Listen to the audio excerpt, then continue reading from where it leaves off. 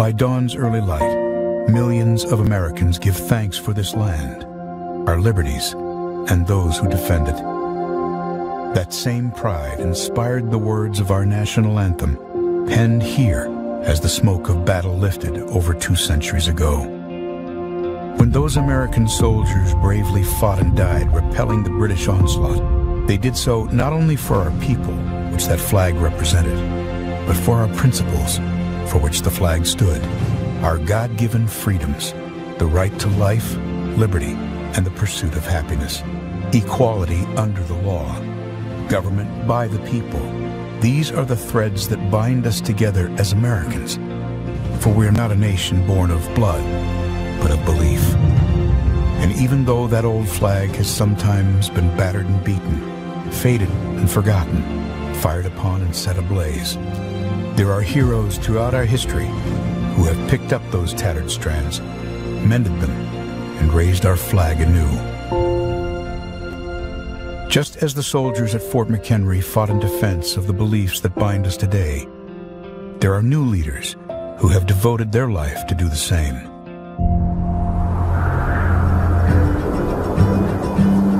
Greetings across the amber waves of grain. This is Mike Pence. Across Indiana highways and homes, his voice warmly welcomed Hoosiers each morning.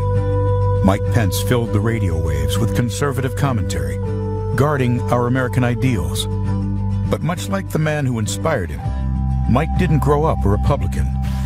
As President Reagan said, freedom is never more than one generation away from extinction.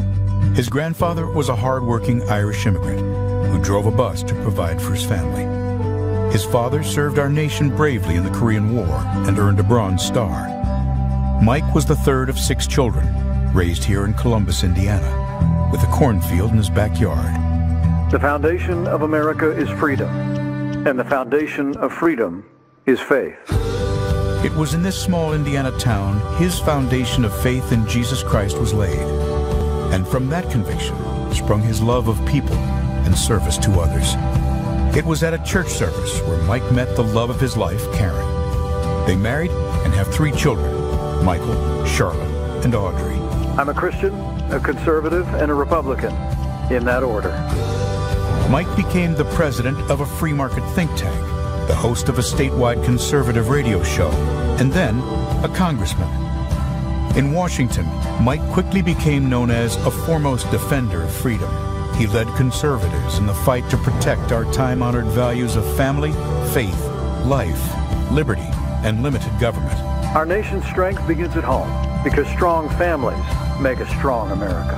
Mike earned the trust of the people of his state and became the 50th governor of Indiana. He delivered the largest state tax cut in Indiana history, expanded school choice, led the country in manufacturing, and helped more Hoosiers get to work than ever before.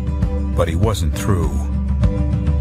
ABC News has learned that Donald Trump will choose Indiana Governor Mike Pence to be his running mate. I would like to introduce a man who I truly believe will be the next vice president of the United States, Governor Mike Pence. As our vice president, Mike Pence has held tightly to those threads of freedom woven through our history. Leading with those principles alongside President Trump, our nation experienced prosperity like never before. He is solid as a rock. He's been a fantastic vice president. And now, in these uncertain days, we are equipped to overcome. In times of trouble, some call to retreat from those ideals. But Americans throughout history have lifted them in triumph, hope, and resilience.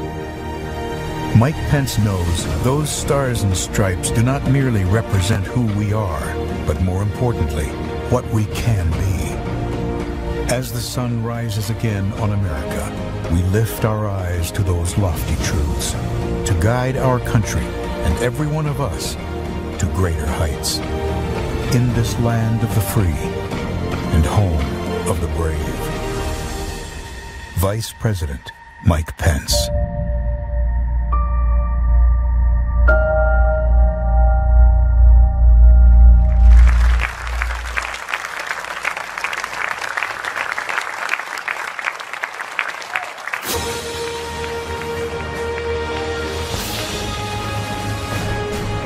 Please welcome the Vice President of the United States, Mike Pence, accompanied by the Second Lady, Mrs. Karen Pence.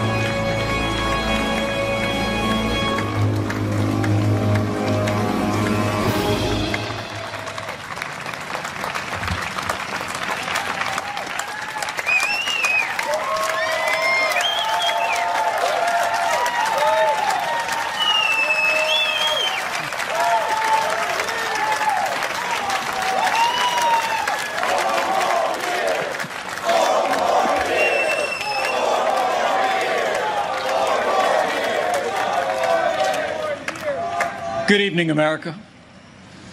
It's an honor to speak to you tonight from the hallowed grounds of Fort McHenry, the site of the very battle that inspired the words of our national anthem.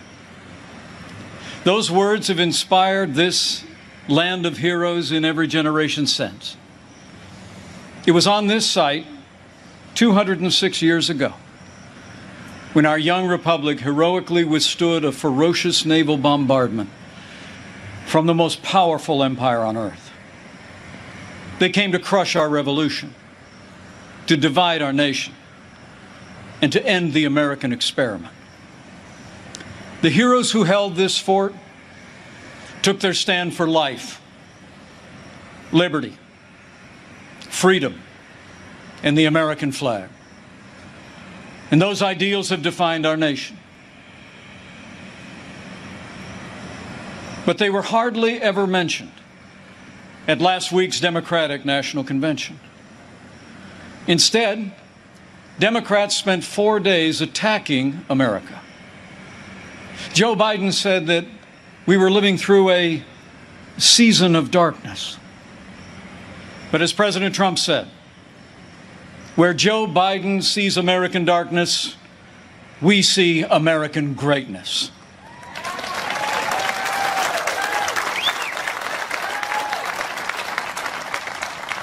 In these challenging times, our country needs a president who believes in America, who believes in the boundless capacity of the American people to meet any challenge, defeat any foe, and defend the freedoms we hold dear. America needs 4 more years of President Donald Trump in the White House.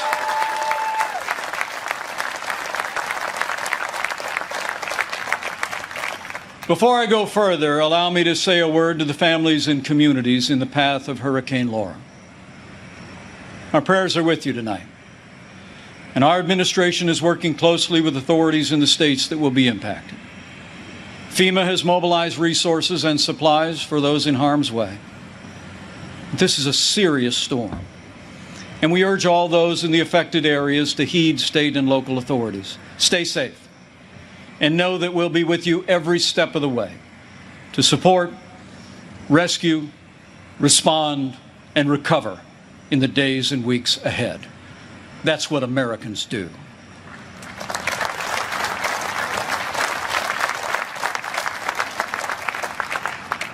Four years ago, I answered the call to join this ticket because I knew that Donald Trump had the leadership and the vision to make America great again. And for the last 4 years, I've watched this president endure unrelenting attacks, but get up every day and fight to keep the promises that he made to the American people. So with gratitude for the confidence President Donald Trump has placed in me, the support of our Republican Party, and the grace of God, I humbly accept your nomination to run and serve as Vice President of the United States.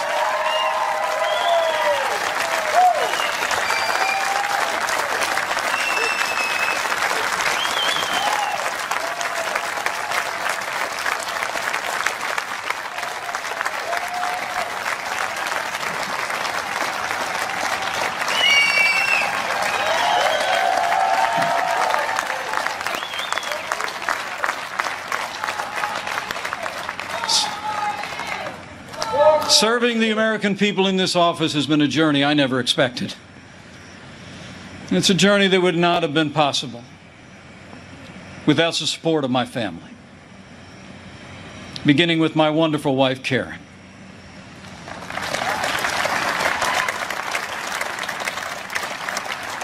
She's a lifelong school teacher, an incredible mother to our 3 children. And she is one outstanding Second Lady of the United States. I'm so proud of you. And we couldn't be more proud of our 3 children. Marine Corps Captain Michael J. Pence and his wife, Sarah. Our daughter, Charlotte Pence Bond, an author, and the wife to Lieutenant Henry Bond, who is currently deployed and serving our nation in the United States Navy.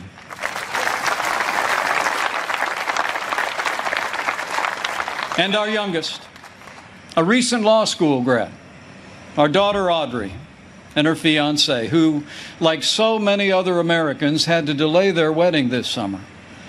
But we can't wait for Dan to be a part of our family.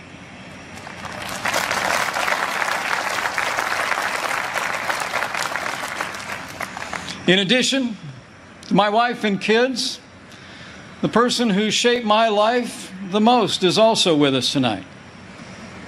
My mom, Nancy.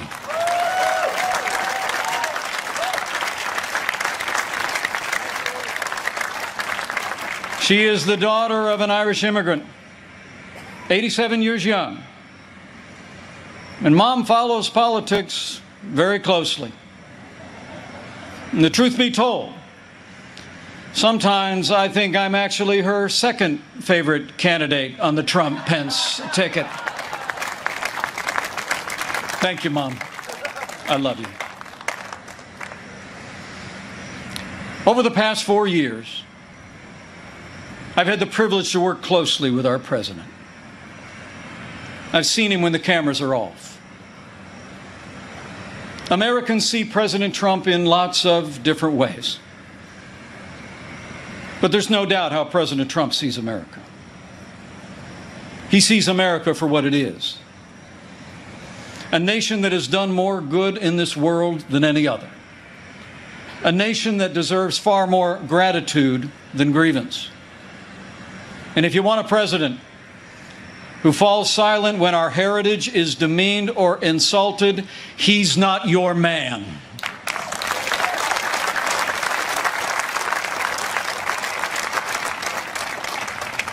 Now, we came by very different routes to this partnership. And some people think we're a little bit different. But you know, I've learned a few things watching him. Watching him deal with all that we've been through over the past 4 years. He does things in his own way, on his own terms. Not much gets past him. And when he has an opinion, he's liable to share it. He's certainly kept things interesting. But more importantly, President Donald Trump has kept his word to the American people.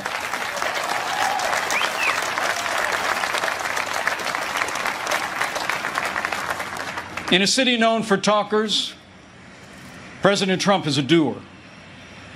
And few presidents have brought more independence, energy, or determination to that office. 4 years ago, we inherited a military hollowed out by devastating budget cuts, an economy struggling to break out of the slowest recovery since the Great Depression. ISIS controlled a land mass twice the size of Pennsylvania.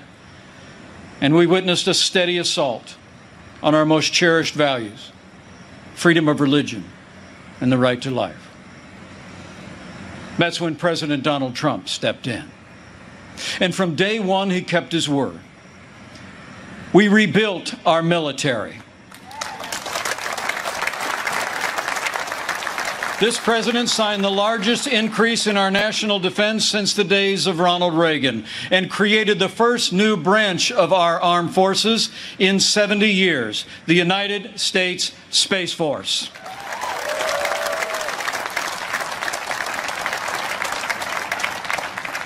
And with that renewed energy, we also returned American astronauts to space on an American rocket for the first time in nearly 10 years.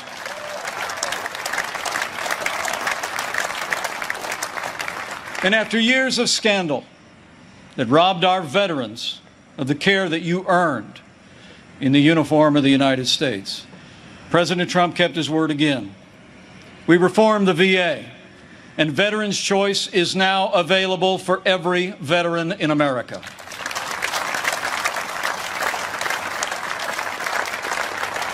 Our armed forces and our veterans fill this land of heroes. And many join us tonight in this historic fort. Tonight we have among us 4 recipients of the Medal of Honor.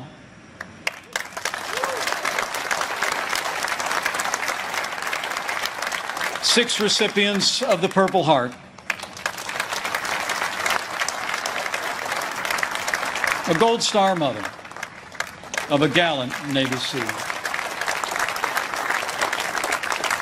And wounded warriors from Soldier Strong, a group that serves our injured veterans every day. We are honored by your presence, and we thank you for your service.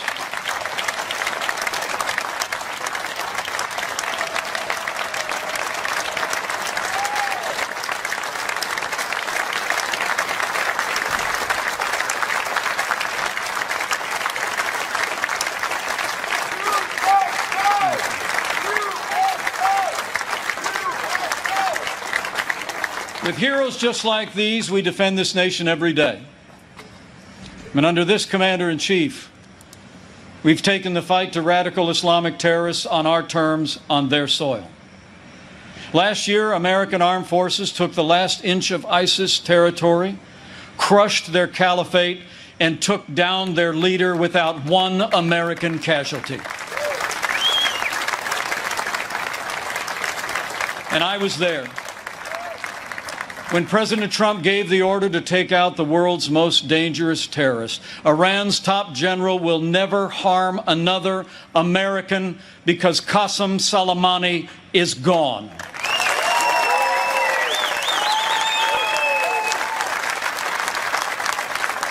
My fellow Americans, you deserve to know. Joe Biden criticized President Trump following those decisions. Decisions to rid the world of 2 terrorist leaders. But it's not surprising, because history records that Joe Biden even opposed the operation that took down Osama bin Laden. It's no wonder that the Secretary of Defense under the Obama-Biden administration once said that Joe Biden has been, and I quote, wrong on nearly every major foreign policy and national security issue over the past 4 decades. So we've stood up to our enemies, and we've stood with our allies. Like when President Trump kept his word and moved the American embassy to Jerusalem, the capital of the State of Israel, setting the stage for the first Arab country to recognize Israel in 26 years. Closer to home, we appointed more than 200 conservative judges to our federal courts. We supported the right to life and all the God-given liberties enshrined in our Constitution, including the Second Amendment right to keep and bear arms. And when it came to the economy, President Trump kept his word and then some.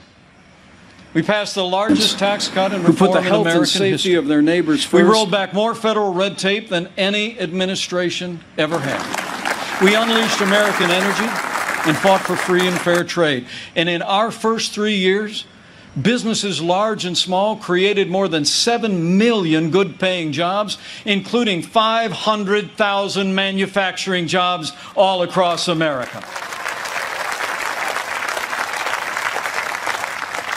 Our country became a net exporter of energy for the first time in 70 years. Unemployment rates for African Americans and Hispanic Americans hit the lowest level ever recorded. And on this 100th anniversary of the woman's right to vote, I'm proud to report that under President Donald Trump, we achieved the lowest unemployment rate for women in 65 years. And more Americans working than ever before. In our first 3 years, we built the greatest economy in the world. We made America great again.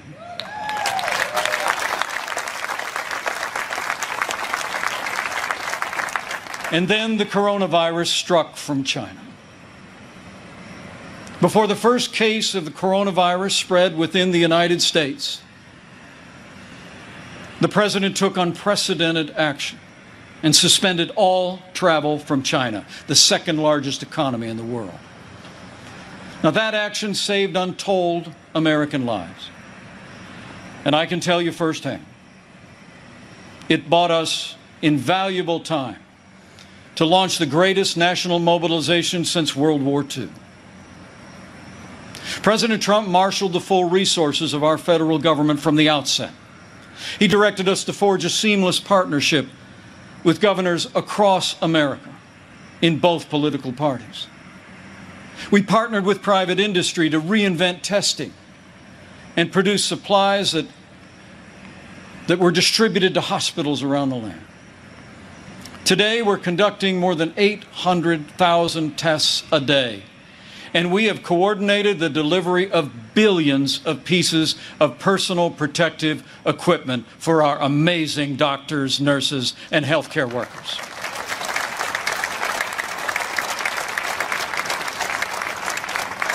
We saw to the manufacture of 100,000 ventilators in 100 days. And no one who required a ventilator was ever denied a ventilator in the United States.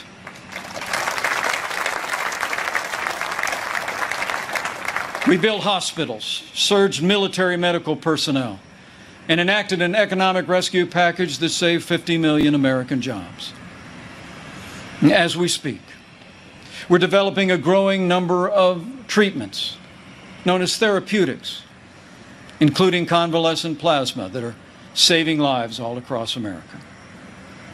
Now, last week, Joe Biden said that no miracle is coming. Well, what Joe doesn't seem to understand is that America is a nation of miracles. And I'm proud to report that we're on track to have the world's first safe, effective coronavirus vaccine by the end of this year.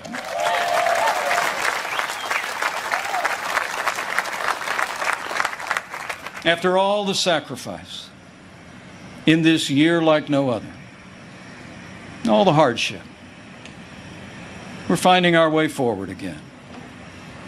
But tonight,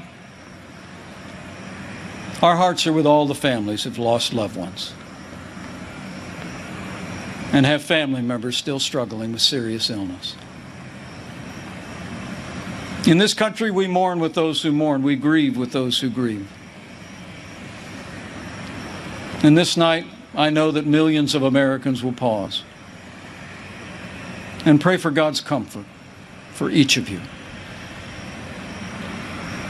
You know, our country doesn't get through such a time unless its people find strength within.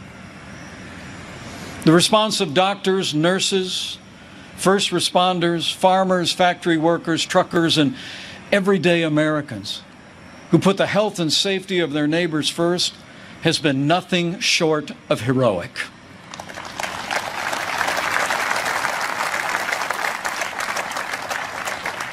Veronica Sayez put on her scrubs every day. Day in and day out, went to work in one of New York City's busiest hospitals.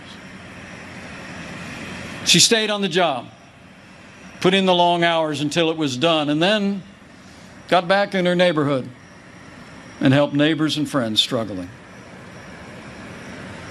Her brother William is a New York City firefighter. And they're both emblematic of heroes all across this country. They're with us tonight. And I say to them and to all of you, You have earned the admiration of the American people, and we will always be grateful for your service and care.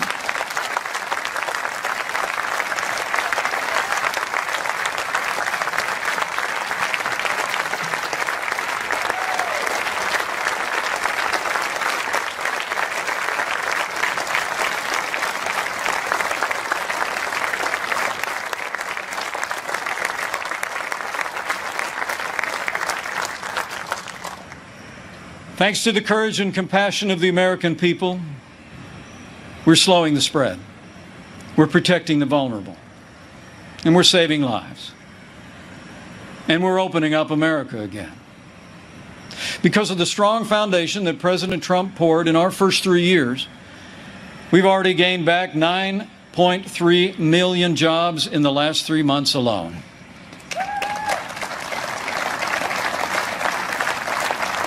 And we're not just opening up America again. We're opening up America's schools.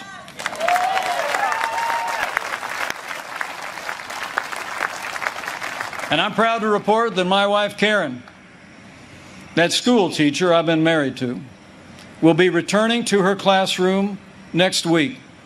And so to all of our heroic teachers and faculty and staff, thank you for being there for our kids. We're going to stay with you every step of the way.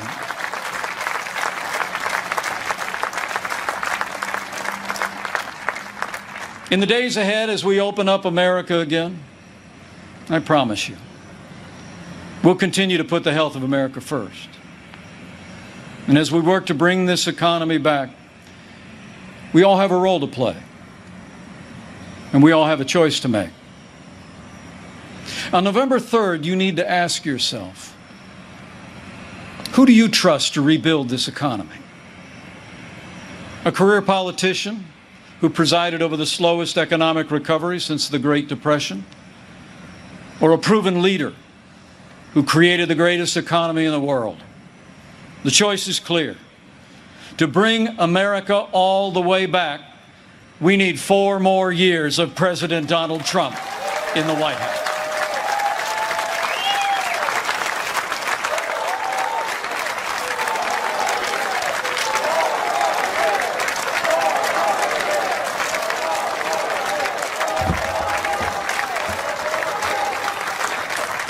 My fellow Americans, we're passing through a time of testing. But in the midst of this global pandemic, just as our nation had begun to recover, we've seen violence and chaos in the streets of our major cities. President Trump and I will always support the right of Americans to peaceful protest. But rioting and looting is not peaceful protest. Tearing down statues is not free speech. And those who do so will be prosecuted to the fullest extent of the law.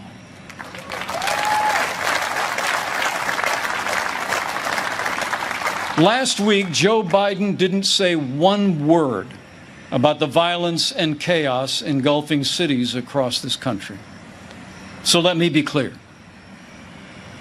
The violence must stop, whether in Minneapolis, Portland, or Kenosha. Too many heroes have died defending our freedom to see Americans strike each other down. We will have law and order on the streets of this country for every American of every race and creed and color.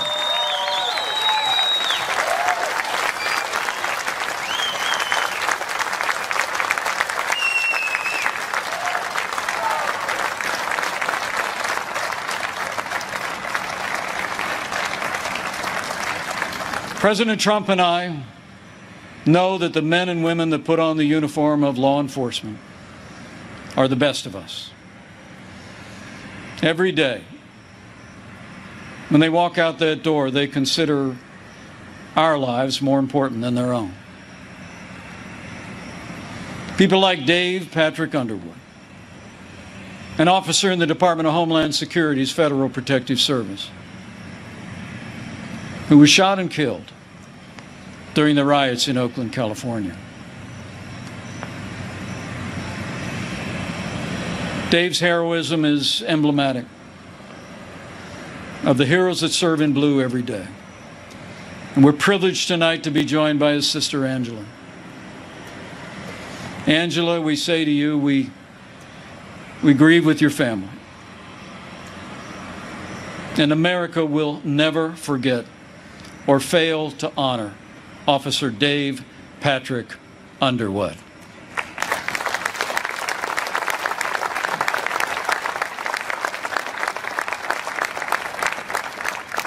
The American people know we don't have to choose between supporting law enforcement and standing with our African American neighbors to improve the quality of their lives, education, jobs, and safety.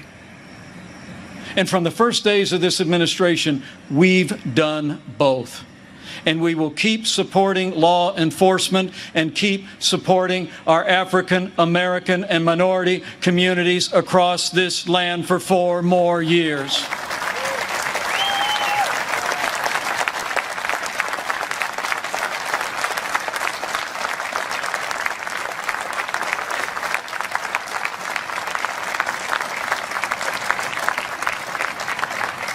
Now, Joe Biden says that America is systemically racist and that law enforcement in America has, and I quote, an implicit bias against minorities.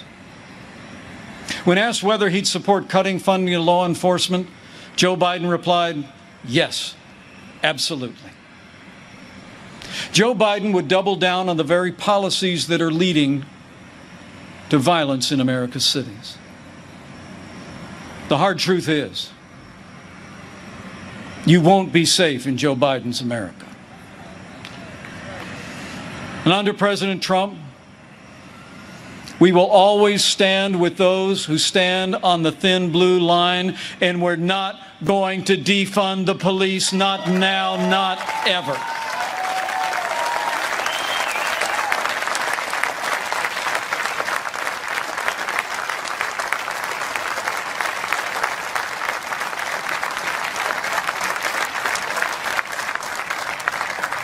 My fellow Americans, we're passing through a time of testing, but soon we will come to a time for choosing. Joe Biden has referred to himself as a transition candidate, and many were asking, transition to what? But last week, Democrats didn't talk very much about their agenda. And if I were them, I wouldn't either.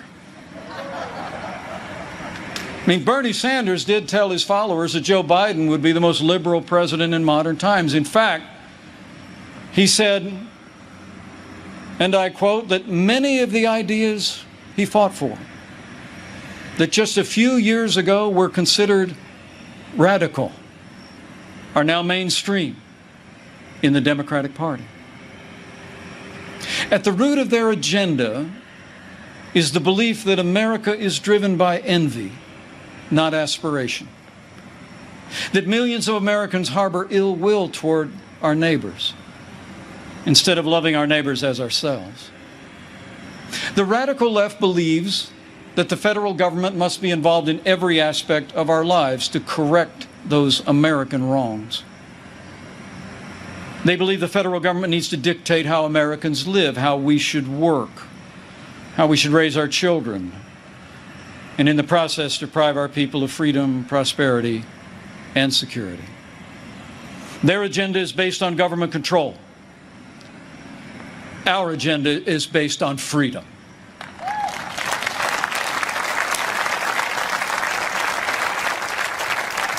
Where President Trump cut taxes, Joe Biden wants to raise taxes by nearly $4 trillion. Where this president achieved energy independence for the United States, Joe Biden would abolish fossil fuels, end fracking, and impose a regime of climate change regulations that would drastically increase the cost of living for working families. Where we fought for free and fair trade, and this president stood up to China and ended the era of economic surrender, Joe Biden has been a cheerleader for communist China. He wants to repeal all the tariffs that are leveling the playing field for American workers. And he actually criticized President Trump for suspending all travel to China at the outset of this pandemic. Joe Biden is for open borders, sanctuary cities, free lawyers and health care for illegal immigrants. And President Trump, he's secured our border and built nearly 300 miles of that border wall. Joe Biden wants to end school choice. And President Trump believes that every parent should have the right to choose where their children go to school, regardless of their income or area code. President Trump has stood without apology for the sanctity of human life every day of this administration. Joe Biden, he supports taxpayer funding of abortion right up to the moment of birth. When you consider their agenda, it's clear. Joe Biden would be nothing more than a Trojan horse for the radical left. The choice in this election has never been clearer, and the stakes have never been higher. Last week, Joe Biden said democracy's on the ballot. And the truth is, our economic recovery is on the ballot. Law and order are on the ballot. But so are things far more fundamental and foundational to our country. In this election, it's not so much whether America will be more conservative or more liberal, more Republican or more Democrat. The choice in this election is whether America remains America. It's whether we will leave to our children and our grandchildren a country grounded in our highest ideals of freedom, free markets, and the unalienable right to life and liberty, or whether we will leave them a country that's fundamentally transformed into something else. We stand at a crossroads, America. President Trump has set our nation on a path of freedom and opportunity. Joe Biden would set America on a path of socialism and decline. But we're not going to let it happen.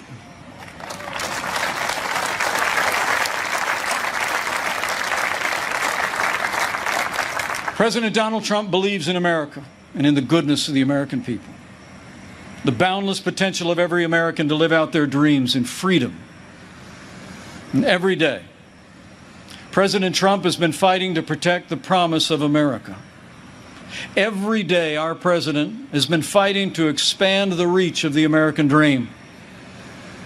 And every day, President Donald Trump has been fighting for you. And now it's our turn to fight for him.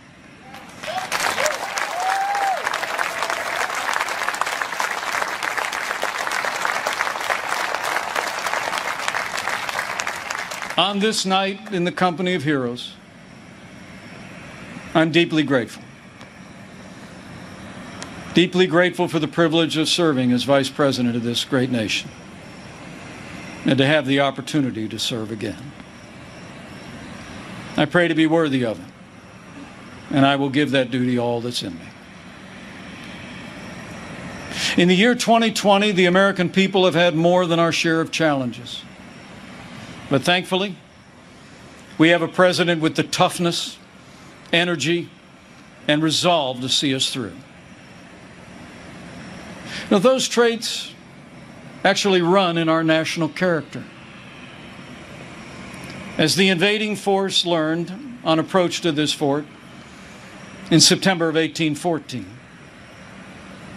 against fierce and sustained bombardment, our young country was defended by heroes, not so different from those who are with us tonight. The enemy was counting on them to quit, but they never did. Fort McHenry held,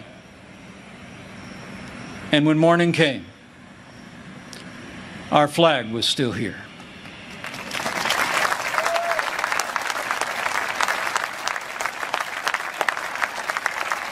My fellow Americans, we're going through a time of testing. But if you look through the fog of these challenging times, you will see our flag is still there today.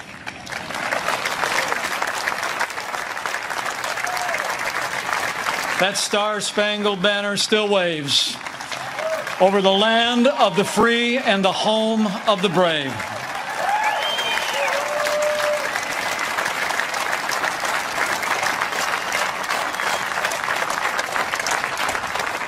From these hallowed grounds, American patriots in generations gone by did their part to defend freedom.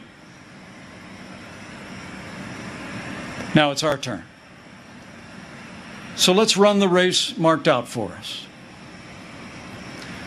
Let's fix our eyes on Old Glory and all she represents.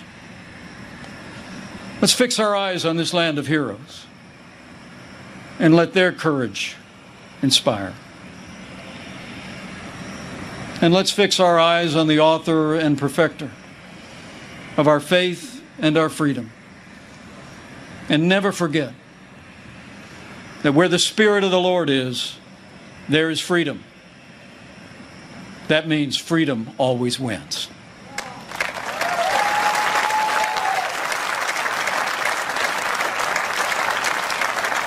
My fellow Americans, thank you for the honor of addressing you tonight and the opportunity to run and serve again as your Vice President. I leave here today inspired. And I leave here today more convinced than ever that we will do in our time as Americans have done throughout our long and storied past. We will defend our freedom and our way of life. We will re-elect our president and principled Republican leaders across the land. And with President Donald Trump in the White House for 4 more years, and with God's help, we will make America great again. Again. Thank you. God bless you. And God bless the United States of America.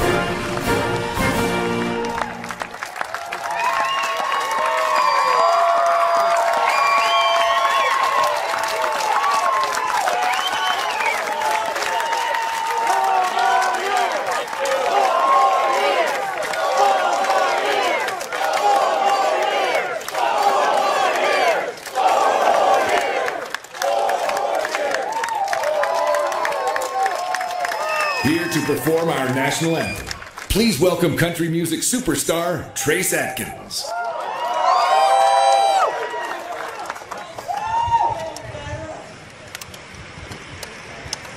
God bless you, Mr. President. God love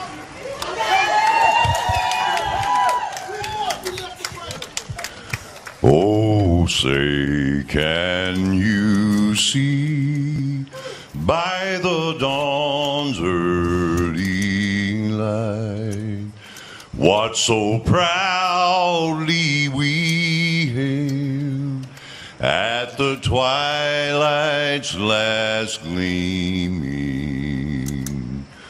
whose whose broad stripes and bright stars through the perilous fight o'er the ramparts we watched were so gallantly streaming,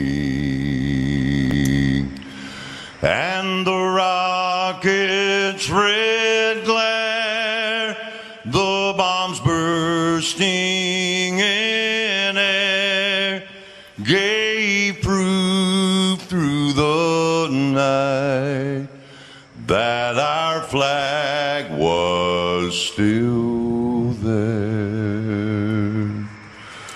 Oh, say does that star-spangled banner yet wave